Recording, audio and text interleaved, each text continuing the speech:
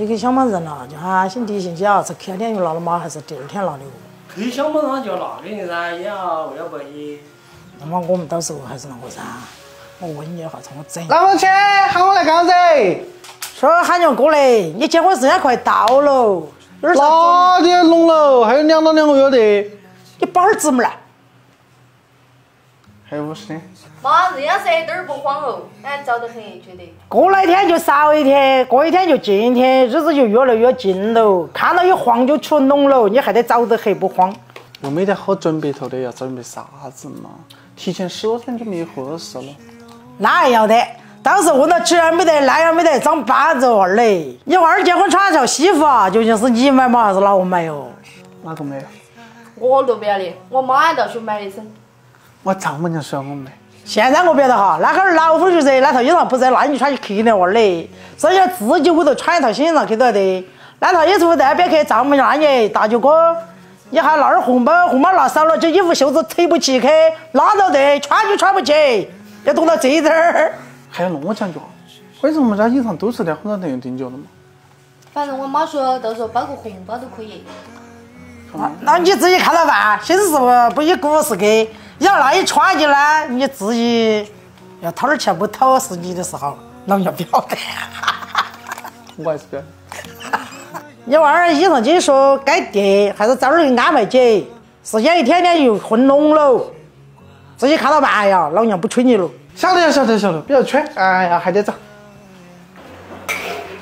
我们好久订衣裳嘛？我晓得你呢，人家那边说提前40天给订，这4天也要出了，你这样还是？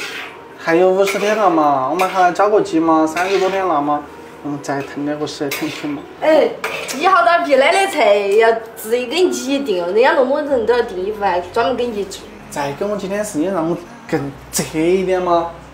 穿衣裳才合适噻，那早让你给订你来，到时候我后边是变折了，衣裳穿你胖得很了嘛。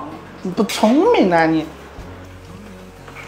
快，我跟你说点实在，这结婚了，俺妹儿我说老娘买2套衣服才结的婚了嘛，商量让我整，还是老娘出钱嘛，还是你们先买哟？你去想咋整噻？你要给你媳妇买，你随时可以买噻。结婚你来买啊？你平时买2次要不了啊？不是我的，那会儿等我们在结婚的时候必须要买几套衣服，拿几个把闺女接回家来。哦，那么呢？你买的欣赏水平可能我们看不起。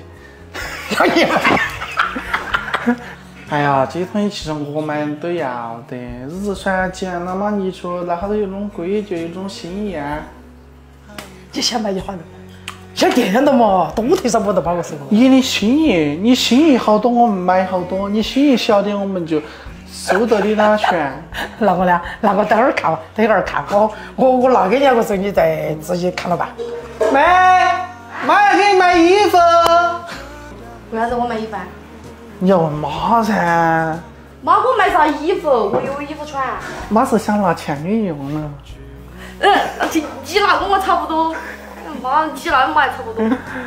妹儿，那天你趁年可以买衣服出去逛耍，韩国那年的，我也跟他们说会儿。我有衣服穿吗？有衣服嘛，趁年可以买衣服的嘛，我就跟他们去逛会儿嘛。老娘起码就去噻，反正我手头不多少油。